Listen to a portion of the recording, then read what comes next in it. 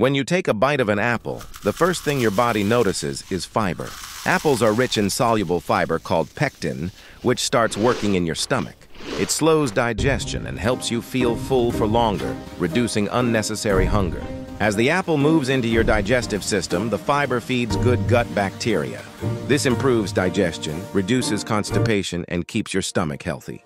That's one reason apples are often recommended for daily gut care. Next comes the natural sugar, fructose.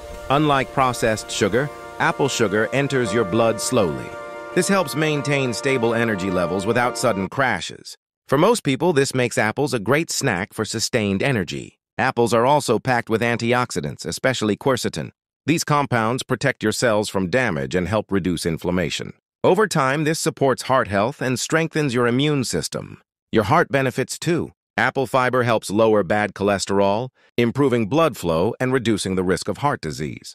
That's why eating apples regularly is linked to better cardiovascular health.